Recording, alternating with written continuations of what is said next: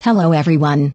Today I just wanted to talk about and share some of my opinions and thoughts on some recent K-pop drama things.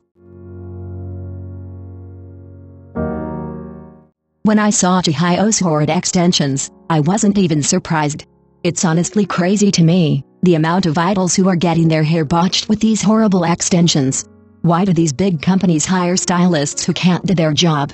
Let's be serious right now. I could probably do better. It could do better because why can't we hire qualified people? Also, after the stylist does their job horribly, why doesn't anyone bat an eye? Does no one notice how they just wrecked their bestie's hair? Free Jiwoo, free Danielle, free hanifem. This was crazy, but I'm not surprised. I feel like seeun is always doing something crazy. Here we are again. She did write an apology. It was okay, I guess. Felt like she was trying to save herself instead of just owning up to it.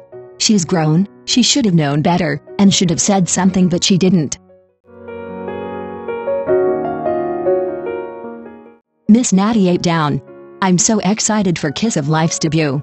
They have the Natty debuting with them, and after they release this solo song of Natty, I'm really excited about the type of music the group will make, along with their concept. So, I love TXT. Of course, I'm going to tune in and listen to this song when it comes out. However, I don't know what to expect. I was never a Jonas Brothers girly, so I wasn't really excited when I found out. Usually, I'm not a fan of TXT's collabs, like their single collabs. What I mean by that are songs not realized on their albums. Two examples would be PS5 or Valley of Lies. However, I do like their collab with Coileray on their album. So, I'll try to keep an open mind. So, there's currently a video going around of a clip from a NmixX concert. At the concert, the fans were putting up their eyes on light sticks while Ray, Lisa, Gil, and Liz were on stage.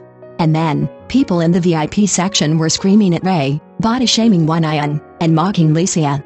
And in the clip, Lisa was crying while Hayoung tried to get the crowd to cheer her up. So my problem isn't the fans bringing eyes on light sticks. Light sticks are expensive, so it's not fair to expect everyone to have the light stick of every group they like. However, my problem with this was the people in the VIP section being rude to the members. Why even go and waste your money like this if you don't even like the members?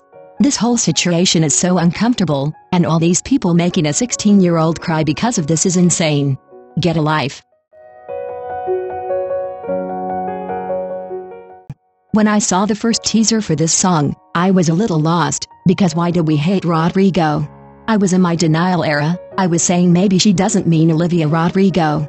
However, then the music video teaser came out and she was definitely referencing Olivia Rodrigo, and sis got Yuki to help her. I know some people have already been coming for her, however, I feel like we shouldn't make assumptions before the song comes out. We don't know the lyrics, or really anything about the song. Yena is also a fan of Olivia, so I doubt she would make a song hating on her. However, this is some good marketing. Just dropping the title track name with the name Hate Rodrigo would definitely get attention, and it's working. All of Luna is free. I know Haseul signed under Madhouse, the same company that promised the return of OEC and hopes to reunite all of Luna. Hyunjin and Vivi are under Connect the Dots, and Chu is under Atrap. I wonder where the other girls will sign under, and hopefully, they'll be able to release music together again. As you guys already know, I don't know that many Luna songs. However, the ones I've heard all eat down, especially Odd Eye Circle. I don't like Blockberry Entertainment, but they knew what they were doing with Odd Eye Circle because Uncover will always eat. But speaking of Odd Eye Circle, they're confirmed to be having a comeback in July, and I saw that they're going on a small tour to London, Berlin, Warsaw, and Paris in August. This is giving me Red Velvet tour announcement flashbacks. The fact that they're not coming to America does hurt me. If both groups came here on the East Coast, I would definitely be in the stadium, trust. Anyways, that's all for today's video. Bye.